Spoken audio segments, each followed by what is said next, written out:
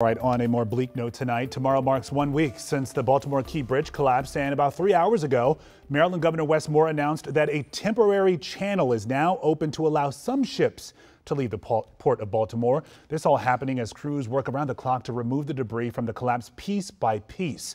Our Scott Broom is back in Baltimore tonight with a look at the progress they've made so far. Scott.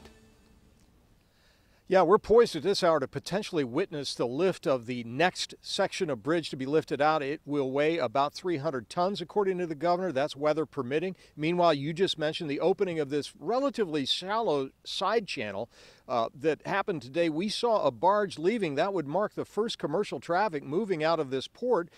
It's shallow. It's just a barge, but it is a small step in the right direction. Meanwhile, the arguing over who is going to pay for this has already started in court. The Singapore-based owners of the Dolly filed in federal court today a motion to limit their liability in the incident. Lawyers for the company saying they should be limited to less than $43 million for the ship's role in a disaster that's already cost the federal government $60 million, with projections into the billions. Today, the first commercial shipping, a barge, to leave the harbor since the incident, used a new shallow 11-foot deep channel marked by the Coast Guard to sail out.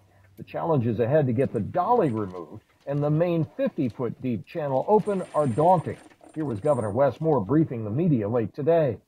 Unified Command has scheduled another lift for later today, pending conditions, specifically pending lightning.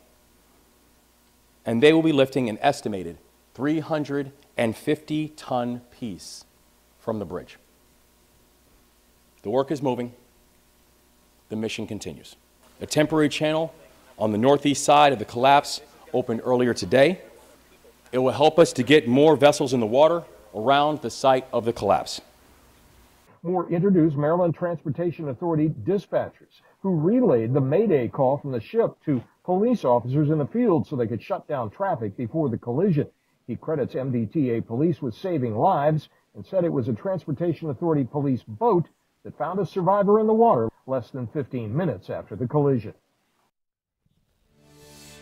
More announcements from today. We also learned that the U.S. Small Business Administration has opened a field office in Baltimore today that is designed to get relief to companies and individuals who have been harmed by all the economic closures that are occurring because of what's happened in the port here. And the Maryland State Secretary of Transportation took to the podium today and warned of potential big traffic problems tomorrow as the holiday weekend and spring break ends and kids get back to school. There's going to be particular attention to the outer loop of the Baltimore Beltway on the west side, which is the opposite side of where we are because a lot of heavy truck traffic is getting diverted that way. There's extra state police and transportation authorities on duty to try to clear any incidents that happen, but the Transportation Secretary calling for people to take extra time tomorrow around the Baltimore area because of traffic. Reporting live at the foot of the wrecked Key Bridge, Scott Broom, WUSA 9. Yeah, asking for patience as well. This is only the beginning of this process. Scott, thank you.